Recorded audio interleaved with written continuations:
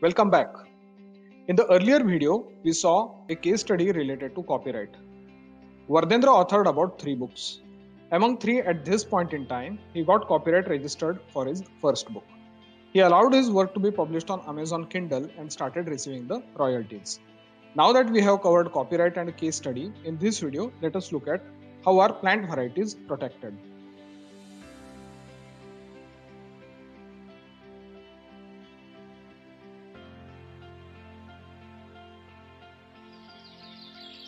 Let us understand why must plant variety be protected. Imagine you are a farmer.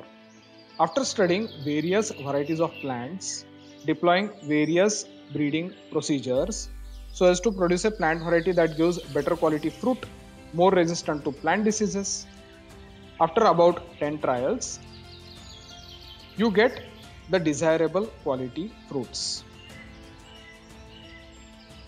You start growing more of this variety. As your fruits become popular, the demand in the market increases.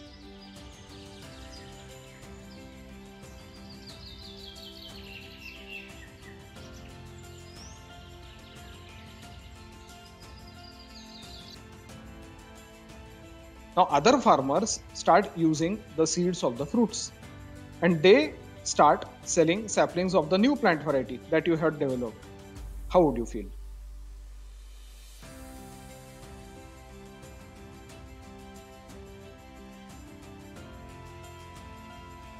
In order to protect the interests of farmers, Protection of Plant Variety and Farmers' Rights Act steps in. If a farmer registers the new plant variety, he gets the rights that protects his intellectual effort.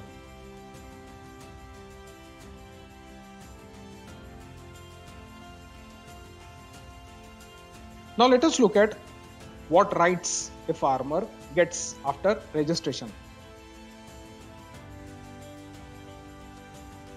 Others are excluded from selling, exporting, importing, producing the seed or any other propagating materials without authorized permission of the farmer. Because this becomes the intellectual property of the farmer who has developed the plant variety. Hence, this prevents others in having an economic benefit for a fixed amount of time, which depends on the type of the plant.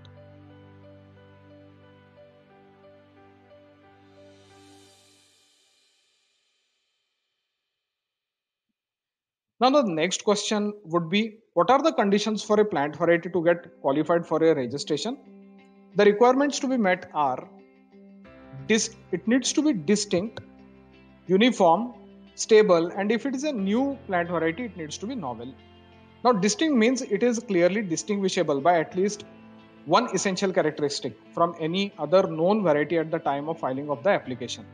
Uniform means there has to be no variations in the essential features in propagation. It needs to be sufficiently uniform in its characteristic. Stable means if its essential characteristics remain unchanged after repeated propagation, or in case of a particular cycle of propagation at the end of each such cycle. Now novelty means such a plant must not have been sold before filing an application for registration. This requirement applies only to a new plant variety registration. We'll also look at the type of plants which could be registered.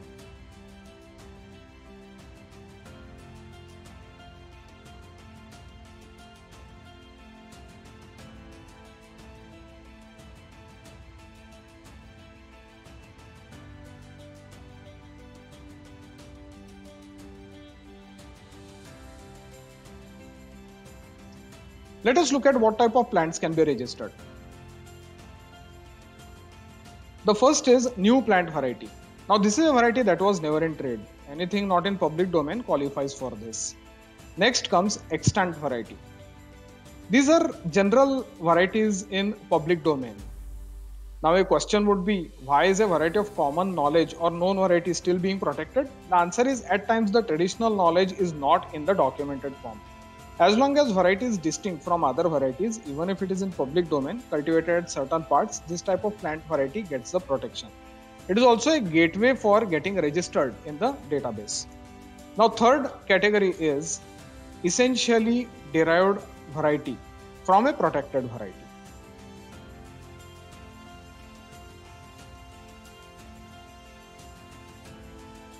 Now, as the name suggests, one of the parent plant has to be a protected plant variety. Anything derived out of this, having few of the characteristics distinct, qualifies for essentially derived variety. Now let us recap what we saw today. First, Protection of Plant Variety and Farmers Act provides a system to protect the intellectual efforts of farmer, which leads to the encouragement to develop new varieties of plants. It also helps in conserving, improving and making available plant genetic resources for development of new plant varieties. Number 3, the protection of intellectual efforts of farmers further helps gain momentum in agricultural development, which in turn boosts agriculture allied industries. And finally, this also helps in facilitating healthy quality of plant seeds and propagating elements for the farmers. Now, in the next video, let us look at case studies where farmers have developed new plant varieties like a mango variety for which you do not need to wait till the mango season and is available throughout the year, and many more such varieties. Thank you.